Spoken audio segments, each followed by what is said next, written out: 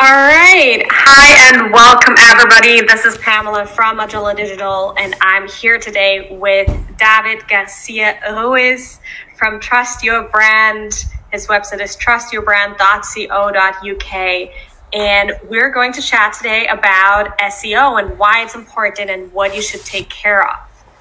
Now, David creates content in English and Spanish that helps people during their buying journey. His work is precise, timely, and straight to the point. How do I know? We've been working together for years, and he has been helping quite a number of our clients grow their own companies. He creates content strategies. He does SEO translation, multilingual SEO, and also trans creation. In short, he is someone that I deeply trust in when it comes to SEO, and I'm so looking forward to having you here today and talking a little bit more about SEO. Welcome, David. Hello, welcome. Thank you, Pamela, for having me today. It's a pleasure to be here, and looking forward to share some thoughts about SEO and content creation to help people who may want to start to then don't know where to start from, and that's a conversation for them today. Awesome. So before we dive right in, tell us, how did you get started with SEO? So my background is in languages and translation. So back in 2014, I was working with a digital agency, and they needed to do some keyword research in Spanish. So that was my first point of contact with the SEO world, if you want to call it. And it happened that in the digital marketing agency, they had a woman who was going maternity leave. So they said to me, look, we need a hand with our multilingual clients who need SEO support in Spanish as well as in other languages. So can you help us with that? And that's how I started in the SEO world, working with this digital company back in 2014. Yeah. Awesome. Wonderful. So it's been 9 years now. Yeah, 9 years. Yeah. Time passes. That's crazy. So, I mean, we sometimes get clients that, are super excited to start with Google ads or Meta ads or any kind of ads, but where the website still needs a lot of improvement. And what we have seen is that for many of them who are good in, let's say, wellness or in e-commerce and so on, SEO seems like this really big puzzle and jungle that is super hard to see through and to get started with. So where would you recommend people start off when it comes to SEO? So I would say before starting with SEO as such, you need to have a decent website. And when I talk about a decent website, it's a decent website that at least ticks the main boxes. So for example, your website needs to be mobile friendly. People need to be able to browse your website on mobile phones because the likelihood is that you are getting most of your visitors from mobile phone devices. You need a website that is fast according to Google criteria for those users who are browsing your website from mobile phones. But I often find that business owners think the website is okay because they browse their website on their laptop. But when it comes to their mobile phone, if you browse the website on the mobile phone, you can tell that it takes 3 seconds for the homepage to upload, and that's really bad for Google. Okay, so basically you need to work with your developers from a start. You don't need to create a website from scratch with customized HTML language or anything like that. You can use a WordPress theme, but you need to make sure that it is light, that you don't have massive hero images on the homepage that takes a lot of time to load. You don't have videos that are not really friendly when it comes for mobiles and for SEO in general. And you have a fast hosting that is going to have positive effects when those internet users are browsing on your website. Again, the homepage is the page that often gets more of the visitors, and it's often the page where people put a massive hero image that gives you a very bad report when it comes to this signals that Google takes into account when it says, okay, this website is good from a technical point of view. Is it fast? Is it mobile friendly? So you really need to have a website that is good enough so we can start working in terms of SEO. Of course, technical SEO experts can give you advice on how to improve these websites, but the ideal scenario is that you work with a developer who has a basic understanding of how to make a website SEO friendly. So then you don't have to go back to the website and redo the whole website, if you want to call it. So my advice as well is, if you are trying to create a website or you are trying to revamp your website at this moment, is try to get your SEO team or SEO team freelance or whoever they may be. Try to bring them to the conversation with the developers, because it's better if your SEO experts help you from the start with your website, or if you're revamping your website, they help you to shape that revamp, right? Than just doing your own thing and after say, oh, can you help me? Because then the SEO team has to go and make changes or coordinate with the developer to implement changes. So yeah, that creates a lot of additional work. Yeah, exactly. So, developers don't need to be SEO experts, and SEO experts don't need to be developers. But yeah, both of them need to have some basic understanding of how things work to be able to work better together and to deliver better results. Yeah. Mm-hmm. And you touched on two important aspects. On the one hand, who to work with, and then there are quite some kind of like metrics by which to measure one's like SEO performance. So if I'm in the very beginning, you mentioned website speed, right? What are some tools that I could use, or how can I find out how fast my website is? Like kind of like do a quick check so that I know a little bit more what I'm working with. Yeah, so there are many different tools available, and for example, some of them simulate your website visitors visiting the website, and it gives you a report of the actual experience for the users.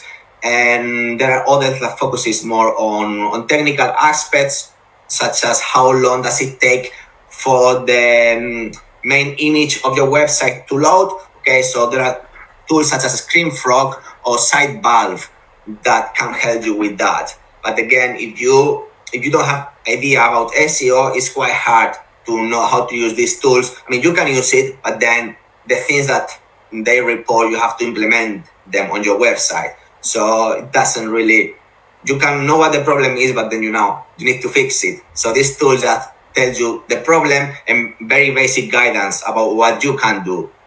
But usually you're gonna need some insights to know, this is exactly what you have to do, because you may not be able to translate the instructions into the action steps that you need to take, basically. Yeah, absolutely. So if I'm at the very beginning and I know I need someone, but I have very little idea of SEO, how would you recommend people going about actually, getting that first person to help them with SEO? What should they look out for?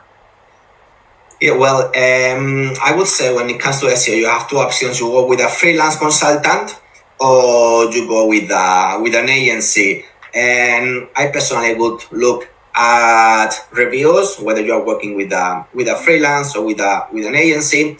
And usually it's helpful to know whether this company or this consultant has worked with businesses within your industry, because often you find that the strategy behind a law firm and the strategy behind an email software company is going to be very different. So you have experience, you are a step ahead because you know exactly what you're dealing with. You know the things that may help a website in a particular industry to rank better. Perhaps for some websites, it works very well to have glossaries because there are a lot of queries that come from people searching for specific terms. And for other websites, it doesn't make sense to have a glossary because it's not going to help the website. So that would be my two tips: reviews and whether they have experience working within your industry. And of course, I always trust as much as reviews people who recommend who recommend me to other professionals. Yeah. Absolutely. So one of the important aspects that you mentioned already is content creation, right?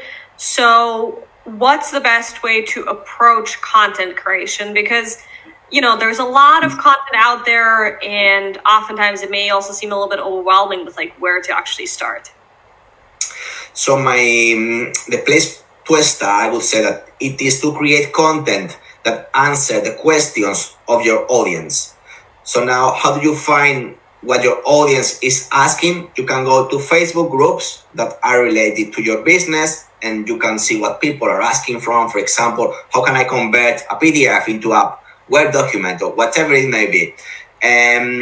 Similarly, you can go to Quora, you can go to LinkedIn groups, you can just find what people are talking about even on Facebook posts, and from there you can get ideas to create content. So basically, rather than starting with a keyword search tool such as SEMrush and trying to find what people are searching from, it's easier if you go to your audience and see what the conversations are about and try to create content that answer those questions. You can also, of course, talk to your marketing team, to your sales team, and say, oh, what are people asking on the phone when they call to inquire about our products? And you can, of course, also see what your competitors are doing. So, for example, if you have a direct competitor and they have a blog post about a particular subject and you don't have a blog post about that particular subject, they may have it there for a reason. So if you think that the reason they have it makes sense for you, try to create the same content for the same topic. However, make it better so you can outrank your competitor. So yeah, that would be the place to start. Yes, rather than trying to, what can I write about? Is very easy. Just what are my customers asking? What are they interested in? And how can I answer those questions? And how can I be the person that they're going to choose to have their questions answered? Yeah. And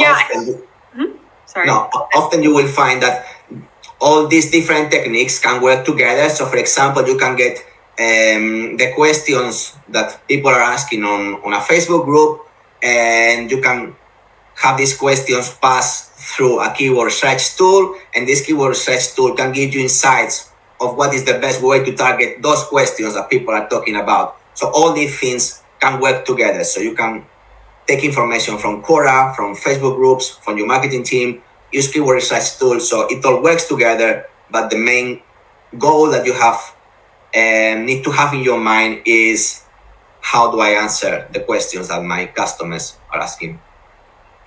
Would you say that any of these different tools and methods that you mentioned it to is more important than others? If they're better, you said? Yeah, so any of the tools that you mentioned, is there any one in particular that's better or more important than the others? Well, I would say that the most important thing is also to understand where your business is at this moment. So if you have a new website and you are starting from scratch with SEO, it's very unlikely that you are going to be able to outrank competitors who are well established, that have websites that are very strong. So, for example, if you are starting out, you may want to answer very specific questions that your users may have. And this, in the SEO jargon, this is called long tail keyword. It's long tail because it's many keywords that make the keyword. So if you want to target a keyword like that, you may need a specific tool. So for example, there is one called People Also Asked, and that gives you very specific queries.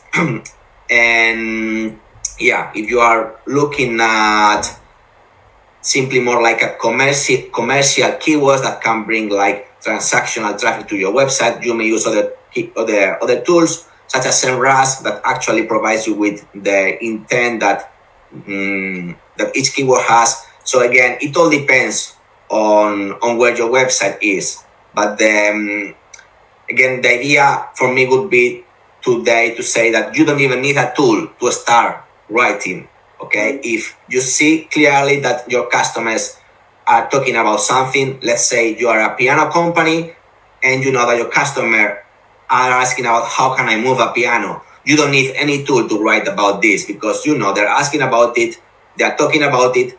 It's very likely that if you type on Google how to move a piano, you are going to have already blog posts about it because it's a question people are going to have. So my advice would be, if you are not an SEO expert, you don't even need an SEO tool to start doing SEO today. You just need to answer to a question. Yeah, and I think for a lot of people also, especially those that, you know, maybe gotten very big very quickly on Instagram, but don't really have like, you know, a website or a business model behind that, like social media comments can give you a lot of input and ideas about what people are asking for and what they want more, right? So let's say I've started off, I have created my first blog post or articles, right? And then I start getting into really showing an interest that my content actually ranks well, right? What can I do to make my content rank better once it's already created? Okay, so when you are creating your first piece of content, especially if you are doing it yourself, it may not make a lot of sense. It may be just random content, random questions that you're answering, but at some point it is very useful if you try to target specific topics that your customers are talking about. So for example, if you are doing email marketing, you may want to target some customers who are talking about email marketing in general and others about email marketing automation, automated email marketing. So then when you are creating content, you always have in your mind that the piece of content that you are creating is within one of these particular topics. So the idea is that you are able to identify different topics, different keywords that are very important for your business. So it can be email marketing automation, you may even do marketing automation, etc., etc. So once you are able to identify those topics that are very important for your business, every time you create a piece of content, you have to ask yourself, how does this piece of content work within my main topics, the main keywords that are very important for me because those are the products that I sell. So I would say that you need a strategy that always tends around increasing the authority of those main keywords, which you may not get on page one in a long time because they're going to be very hard. Imagine email marketing or CRM or pianos. It's going to be hard to rank for those. But when you create content that supports those main keywords, you're going to be ranking for a specific queries, such as how to move a piano. And that's going to help eventually for keywords such as buy a piano or second-hand piano to rank well. So I would say that's how you need to, what you need to do to be able to make your content rank better. Always ask yourself, why am I creating this piece of content? How does it work in the universe of my website in general? And of course, when you have a strategy, you may need, you may ask a content strategist like myself to say, okay, can you just design a strategy so we can target our main keywords in the best way? Once you have a strategy, you also need writers who can write this content. And often you will find that there are very good writers out there. They can even be amazing. They can even write for online newspapers. But when it comes to SEO content, they don't have experience and they don't tick the boxes that you need to tick when creating content. So when you create a piece of content, you need to tick some boxes about on-page SEO. So you need to make sure that your page is SEO friendly, basically, and there are just some basic boxes that you need to tick.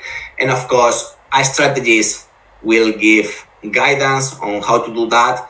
But if you work with a writer who knows how to do it, it's much easier because the person doesn't need to learn how to do it. And again, it may be the case that you don't have the budget for a strategist and a copywriter, and you may just choose a copywriter because at the end of the day, you need the content, and it's ideal if you work with someone who is going to create content that is SEO friendly. So let's say I have someone who's writing content. Let's say I hired a copywriter, right?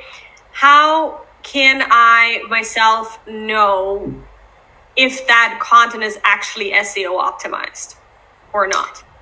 Okay, so there are some things that are obvious. For example, so let's say if you see that there are internal links on the page. Internal links are links that take you from one page of your website to another page.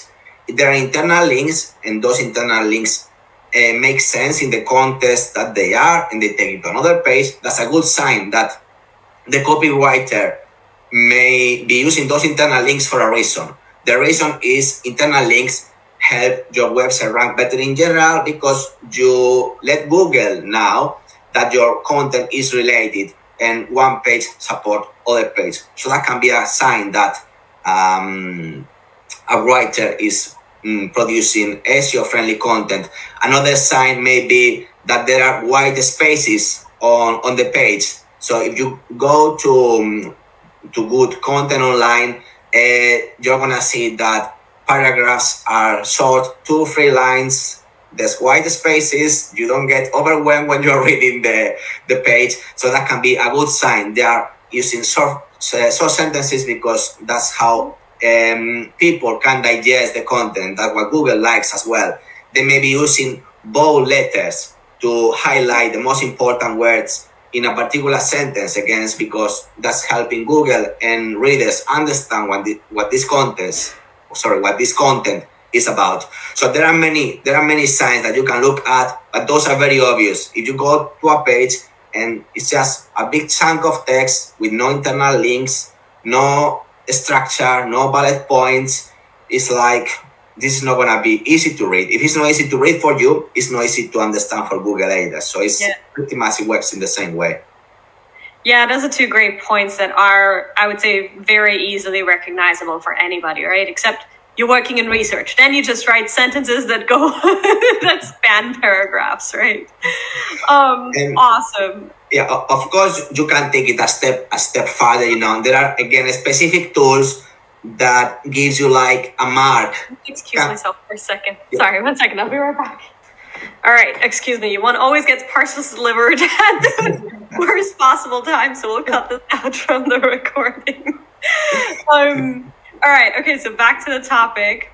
Yeah. So I was saying that, of course, there are tools that that can give you a mark of how good your content is. So, for example, one of these tools is called Clear Scope, and then you put a piece of content there. It's gonna tell you, okay, this piece of content has an A grade to a B grade to a C grade. So that's a very easy way to see that piece of content is SEO optimized. The problem with all these tools is that they all cost money. So in the end, you may end up with a bill of $400 a month on subscriptions for tools. Yeah. Yeah, it adds up quickly. It absolutely adds up quickly. So how do I actually know that my SEO is working? Yeah, so basically the obvious result that you can see is getting more inquiries, getting more trials, getting more sales. So you can have a team of SEO experts that are able to track those results, or they may not be able to track those results. It depends on what your deal with your SEO company is. But those are always signs that your SEO is working. Of course, you are gonna have good rankings for your keywords. So if you are selling pianos and you create a piece of content about how to move a piano, ideally you want that piece of content to rank on page 1. So if you see that that piece of content is ranking on page 1, your SEO strategy is working. So I always recommend that whoever you work with, you always agree about having a monthly report. So The SEO company can report in metrics such as keyword rankings and traffic, how much traffic you are getting into your website, how long are they spending on your website, how many clicks are you getting every month through organic traffic, and etc., etc. How many conversions you may be getting, how many trials are coming from people visiting your website, etc., etc. So there isn't only one way to know that your SEO is working. And yeah, if you're a big company, perhaps you have metrics that are more important for you, and those are the metrics that you want to see the results for. So for example, if you're an email marketing company, probably you say, I don't care about keyword rankings, I don't care about anything else, I only care about trials and conversions, and those are the two metrics I want to be reported. So yeah, it will depends a little bit on your type of business, but yeah, eventually is if you are investing in SEO, you want to see a return on that investment, so it's more sales for everyone. Absolutely, absolutely. So for someone who is just getting started with SEO today, could be someone who's like a student now and, you know, getting more and more into the topic, or someone who's a company owner already but wants to take it more seriously. What do you recommend? Where they start? How should they, like, what's the first step they should take? Yeah, so the first step is, my advice is start today, because if you create a piece of content today, that piece of content is going to help the piece of content that you may create in 2 years' time. And you don't need to have the perfect website, you don't need to have the perfect design, you don't need to have a website that is super fast, that all the technical boxes are ticked, etc., etc. So you can start today and work slowly to make everything work together in the future. And if you're a business owner, you don't have time or you don't know anything about SEO, you are not good at writing. Yeah, so the first step is, my advice is start today, because if you create a piece of content today, that piece of content is going to help the piece of content that you may create in 2 years' time. And you don't need to have the perfect website, you don't need to have the perfect design, you don't need to have a website that is super fast, that all the technical boxes are ticked, etc., etc. So you can start today and work slowly to make everything work together in the future. And if you're a business owner, you don't have time or you don't know anything about SEO, you are not good at writing, you will have to hire someone. Then we go back to the question, how can I hire someone? Be very realistic about the money you're going to be spending every month. So if you work with an agency, you pay $500 a month, you may get 1 day of work from the agency every month, because those are the rates. So if you have a low budget, probably you are better off working with a freelance who is going to be able to work more on your website. And yeah, when it comes to SEO, budgets can be very different. It can go from $100 to $10,000 a month or even more, because it all depends on how much content is created, how many members of the team are going to be looking after your website, whether you want the SEO team to implement the changes or you want to work with a developer. So there are many different things that can change how the SEO work is going to look like. But my advice is start today. You don't have to go big, just start small and be consistent. And yeah, you will see results, even if they are small, even if it's just ranking for a specific query and starting increasing the visibility of your brand and start seeing visitors going to your website. Absolutely, yeah. Starting today is the most important, and the second most important, probably what you mentioned, is consistency. So as we tend to say, consistency is really key, and that's what SEO benefits from a lot, right? So thank you so much for everybody for listening. David, where can people find you if they want to get in touch with you? Yeah, so the best way is if you visit my website, trustyourbrand.co.uk. You can find out a bit more about what I do, and you can find my contact details there. So yeah, I'll be looking forward to hearing from you. Even if you just have a question about something specific, I'll do my best to try to answer it. Awesome. Any final words of wisdom about SEO? Yeah, words of wisdom. Often you will hear it takes between 6 and 12 months for an SEO strategy to work, for SEO to work. It doesn't have to be like that. So my advice again, start today and you may see results sooner than you would expect. That was an important point. Thank you so much, David. It was a pleasure having you here. And thank you everybody for listening. Thank you for having me. Bye-bye, Pamela. Bye. Bye.